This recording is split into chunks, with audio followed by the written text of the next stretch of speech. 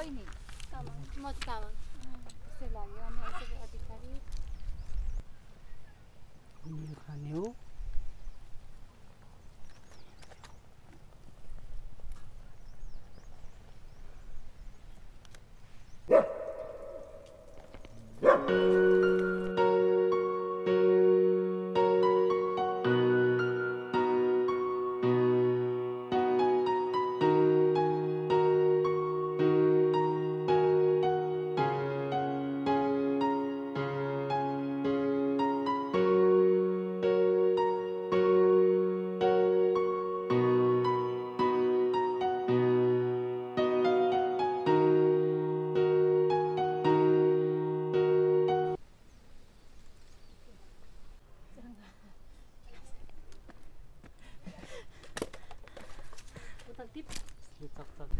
चिसापानी चाहिँ यता रहेछ ढाप ड्याम यता भनेको छ हामी सुन्दरजलको वेबाट आउँदा एउटा डाँडामा टपमा पुगेपछि एउटा रोड भेटिँदो रहेछ रोड भेटेपछि लगभग यो खुड्किलोबाट आएर यता गएपछि अब हामी जङ्गल भेटिन्छ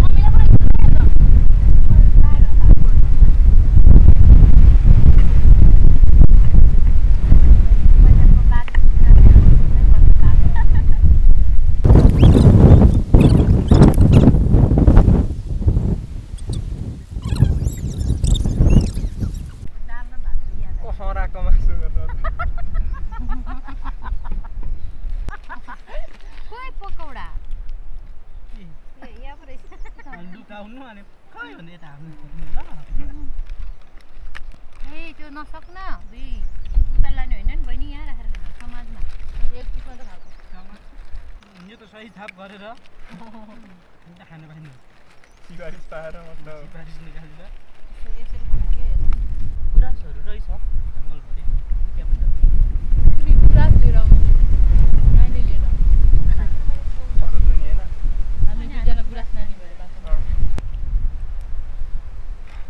एक मुठी लिएर मलाई त एउटा पनि दिरा भने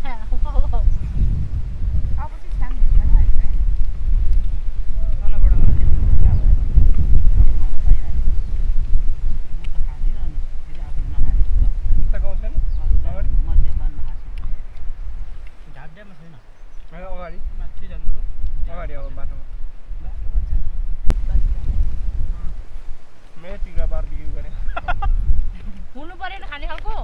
आम्मामा मासु छ है अब त ग्लुकोज चाट्ने रहेछ दा मिस एउटा त भेटे त यस्तो यस्तो चाहिँ गरेन है केही पनि पानी अहिले एक्टिङ चाहिँ गर्नुपर्ने रहेछ भाइ कसरी छुट्टीले फोटो खिचाने अब नि हाम्रो जस्तो गराउनु जमाइलो छिटो टाइम नलगाइकन टाइम त पुग्नुपर्छ आज त जसरी पनि ड्याम त पुग्नुपर्छ ध्यान ध्यान त पुग्नुपर्छ भनेको कि ड्याम त आन्टी पनि फर्किनु के हो भन्दैछ दिदी ड्याम होइन ड्याम कि ड्याम चाहिँ भेट्छ होइन गाह्रै भयो भने चाहिँ नभए त सक्नुहुन्छ नि त जाम त्यसै त्यसै सकिहालिन्छ नि त ओह्रालो हो नि बेसी उतैबाट झर्ने भने होइन यतैबाट झर्नु पर्ला परबाट सक्नुहुन्न यो डाँडा छ नि त्यसको पल्लोपट्टिबाट यस्तो यस्तो फेरि यस्तो छ के होइन सबभन्दा छोटो देखि सर्टकट बाटो स्विट जङ्गलै जङ्गल अनि हराउँ अनि हामी हरायौँ खोला खोला मेरो मोबाइल छ ए स्ट्यान्ड त्यही हो यहाँ छ रहेछ दुईटै दुई तिन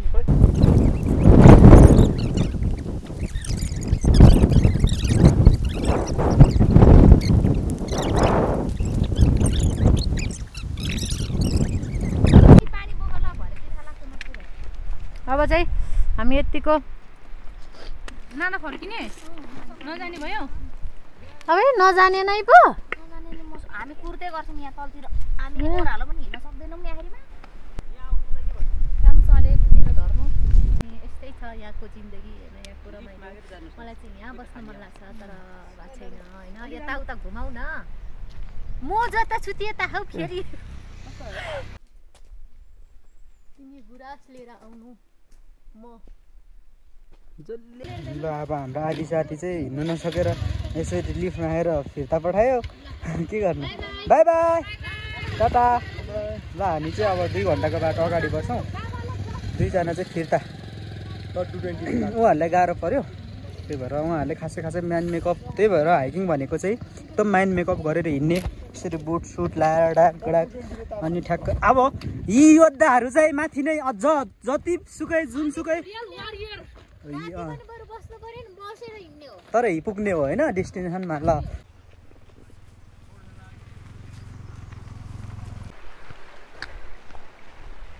त्यो खानु सावधान कङ्को आम माम्बी गुराँस पुस्थिङता रहेछ खानु सको त गुराँस चाहिँ दुसोमा ब्रस थिङ त अनि यहाँ कहाँ मपाची दुसोआम तामु चाहिँ सुनुवार दुसोआम हो आउनु चाहिँ रदु तुमी रदु पोपोकिम खोटाङ ऐसेलो खर्क गाउँपालिका 7 नोरुङ अनि खानुक सागो तालाम्दु चाहिँ ताम्बी गुराँस आम्फु पुची छ ताम वार्तिबु उत्ति साक्ति ताम चाहिँ अनि ताम्बी खानु सकङ्कु रहेछ ताया चाहिँ दुसोआम हेलो दो खक्ति इ ताम्बी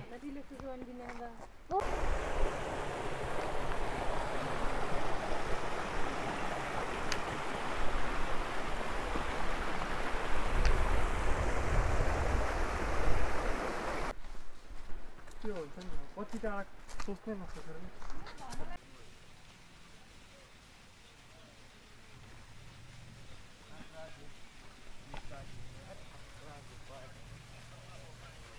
को गाउँमा बस्नु भए त्यो मान्छेहरूले चिन्नुहुन्छ यसको बोर्ड चाहिँ यस्तो हुन्छ अनि यसको चाहिँ त्यो भर्खर यो फुल्ने बेलामा यसको फुल पनि खान्थ्यो क्या पहेँलो वाह। हुन्थ्यो अमिलो अनि एकदमै मिठो क्या अनि यो चाहिँ पाकेसी चाहिँ अमिलो अमिलो वाला गुलियो हुन्छ अनि एकदम मिठो अनि हामी चाहिँ खारा मुखरी यस्तो कालो बनाएर आउँथ्यो क्या मिठो हुन्छ है अन्त खाएकै छैन ल अब हामी तेर्सो बाटो छोडेर यो सर्टकट बाटो लाग्यौँ तेर्सो बाटो चाहिँ एकदम घुमारो भएको भन्ने सुन्यो अनि सबैजनाले यहाँबाट रिकमेन्ड गर्नुभयो अरू पुगेर फर्किनु भएकोले अनि हामी यो बाटो लाग्यौँ अब हामी कतिमा पुग्छौँ होला आधी घन्टा वाउ सुतेर उठेर त्यहाँ के गरेर आउनुभयो हुने रहेछ तपाईँहरू पनि बिहानै आउनुभयो एकैछिन आउनुभएको माथि बस्नु भएन छ त हो ए हेलो गाइज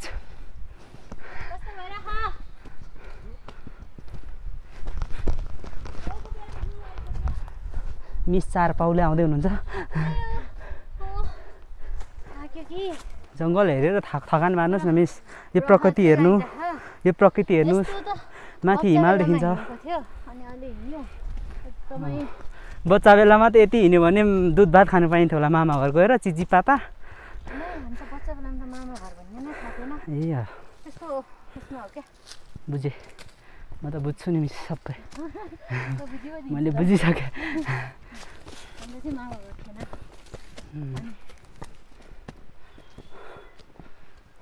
चराहरू कराइरहेछ कसैले यहाँ कर लाएर मेरो लट्ठी चोरेर लग्यो उति चोर्नीले मेरो प्यारी चोर्नी बहिनी नाकको डाँडी भाँच्यो भने के हुन्छ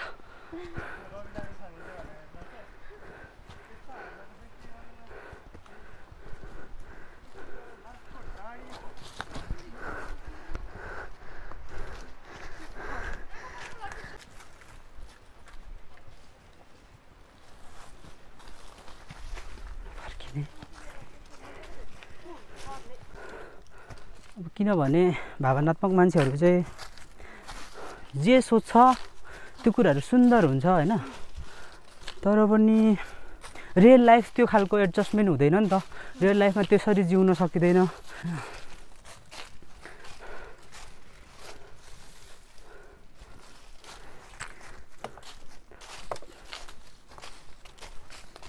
त्यही भएर हामी दुःख पाइन्छ कि मिस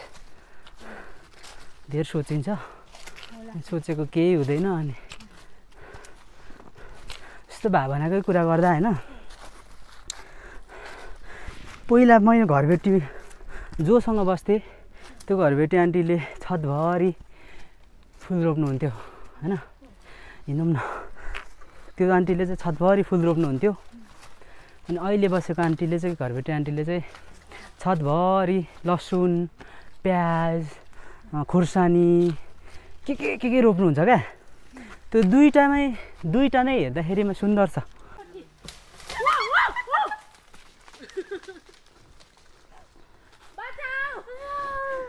मरिन्छ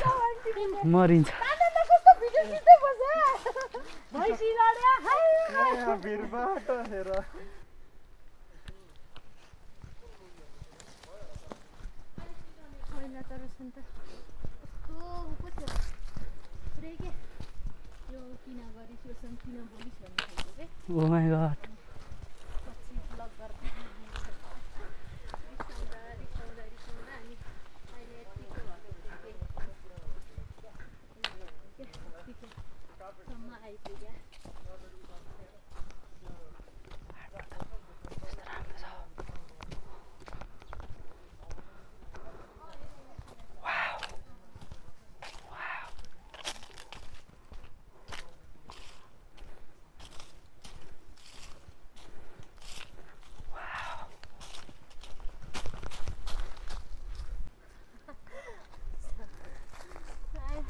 हामी एकअर्काको स्टोरी सुनाउँदै हिँड्दैछौँ त्यहाँनिर स्टोरीले चाहिँ मलाई भावुक बनायो प्रेमी गफहरू सुन्न कति मजा आउँछ भावुक छैन मतलब खुसी लाग्ने स्टोरी रहेछ जो कोहीको प्रेम यस्तै होस् भन्छु क्या प्रेमको ह्याप्पिनेस सुन्दा त मजा लाग्छ राम्रो हैन यसरी भेट भएको अनि उसँग सम्बन्ध यस्तो छ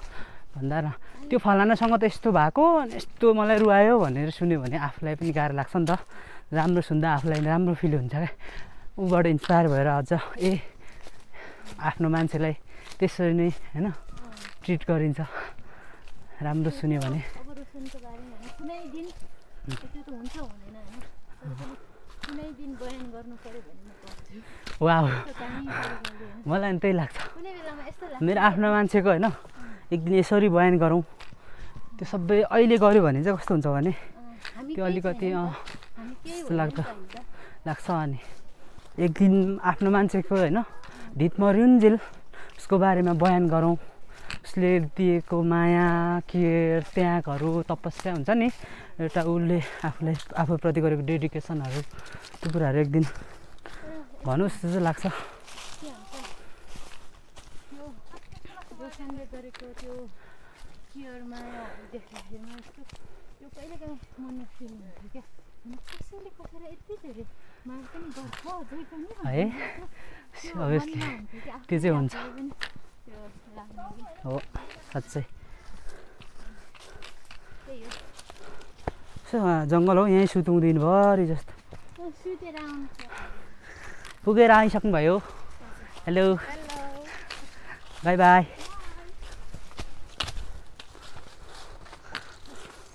अब हामी कति बेला पुग्छौँ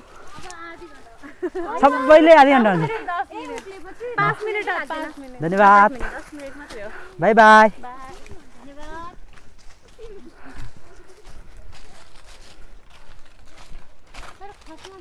मान्छेलाई यसरी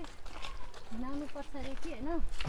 2 घन्टा लाग्ने छ भने होइन 15 मिनट भनेर लैजानुपर्छ क्या अनि तपाईँ एकचोटि बोल्नै पर्ने भयो आन्टी कस्तो लागिरहेछ तपाईँ हो नि त आजको हाम्रो एकदम मोटिभेट गर्ने राम्रो लागेको छैन नाच्दिन आन्टी आनन्द लाग्यो आन्टी राम्रो छ है बाटो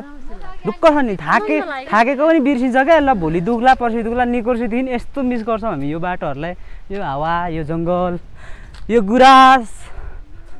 यो पत्करको आवाज हेलो हाई राम्रो एउटा बाजे थियो कि कस्तो अगाडि आइपुग्यो अनि भनेको त्यो कस्तो डरलाग्दो तरिकाले हिँडिरहेको थियो कि हेलो गर्दा अस्ति त्यो हामी काभ्रे गयो भने अब चाहिँ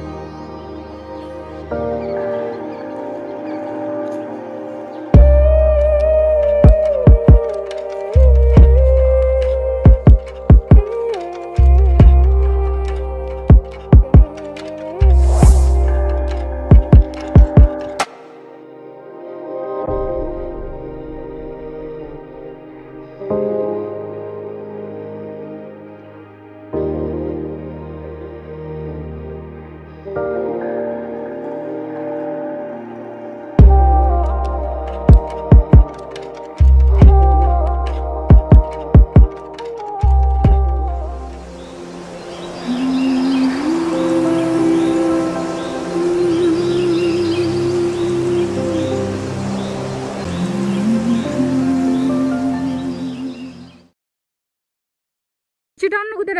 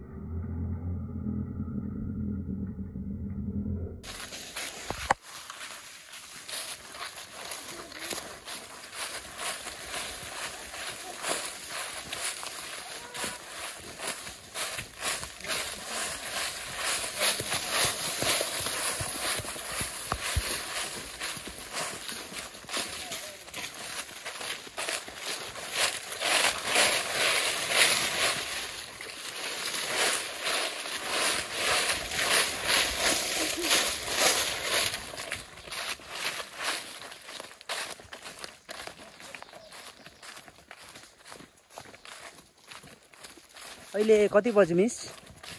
अहिले हाम्रो घडीमा बज्यो ठ्याक्कै 4 बजेर कति भने 4 बज्यो 15-20 मिनेट हामी 10 बजे आयौँ माथि 1 घन्टा बस्यौँ र फर्क्यौँ कति घन्टा हिँड्यौँ हामी 9 बजेदेखि ननस्टप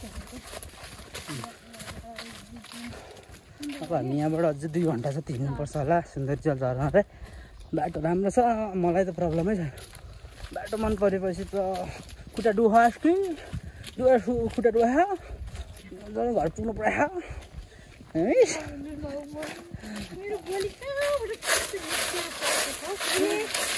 खुट्टा दुखा मान्छेको खुट्टा दुखा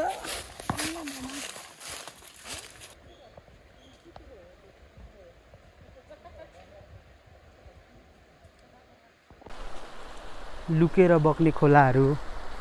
जङ्गल र हामी फर्क्यौँ अब यो हामी खोला यो सुन्दरी जलमा पुग्छ यो खोला चाहिँ खोला जान्छ भने एकदम राम्रो छ यो यस्तो धेरै राम्रो छ यता छन् घाम डुब्न लागेको छ चिसो हावा आइरहेको छ अब चराचुरुङ्गीहरू लगभग बास बस्ने बेलाको समय हो उनीहरूले लगभग अन्तिम आहाराहरू निलिसके भनौँ चुत्रोहरू एकदम भएर पाइदो रहेछ फलिरहेको रहेछ यो हो चुत्रोको रुख चाहिँ यो यस्तो खानु मिठो हुन्छ अरे मैले चाहिँ सुनेको तर आज खान पाएन एउटा खाएको तितो भयो खाने बेला भएर रहेनछ केही छैन